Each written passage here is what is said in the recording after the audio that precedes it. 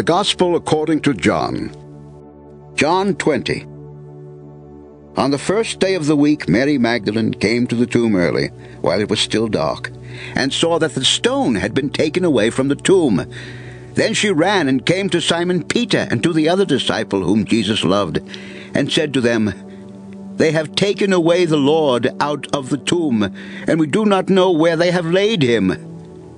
Peter therefore went out, and the other disciple, and were going to the tomb. So they both ran together, and the other disciple outran Peter and came to the tomb first. And he, stooping down and looking in, saw the linen cloths lying there, yet he did not go in. Then Simon Peter came, following him, and went into the tomb, and he saw the linen cloths lying there, and the handkerchief that had been around his head, not lying with the linen cloths, but folded together in a place by itself.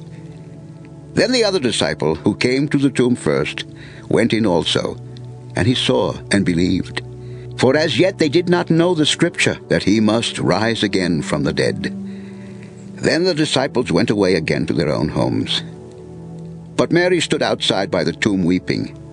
And as she wept, she stooped down and looked into the tomb. And she saw two angels in white sitting, one at the head, and the other at the feet, where the body of Jesus had lain. Then they said to her, "Woman, why are you weeping?" She said to them, "Because they have taken away my Lord, and I do not know where they have laid him." Now when she had said this, she turned around and saw Jesus standing there, and did not know that it was Jesus. Jesus said to her, "Woman, why are you weeping? Whom are you seeking?" She, supposing him to be the gardener, said to him, "Sir, if you have carried him away, tell me where you have laid him, and I will take him away." Jesus said to her, "Mary." She turned and said to him, "Rabboni," which is to say, teacher. Jesus said to her, "Do not cling to me, for I have not yet ascended to my Father. But go to my brethren and say to them, I am ascending to my Father and your Father, and to my God and your God." Mary Magdalene came and told the disciples that she had seen the Lord, and that he had spoken these things to her. Then, the same day at evening, being the first day of the week, when the doors were shut where the disciples were assembled for fear of the Jews, Jesus came and stood in the midst and said to them, "Peace be with you." Now when he had said this, he showed them his hands and his side. Then the disciples were glad when they saw the Lord. Then Jesus said to them again, "Peace to you. As the Father has sent me, I also send you." And when he had said this, he breathed on them and said to them, "Receive the Holy Spirit. If you forgive the sins of any, they are forgiven them. If you retain the sins of any, they are retained." But Thomas, called Didymus, one of the 12, was not with them when Jesus came. The other disciples therefore said to him, "We have seen the Lord."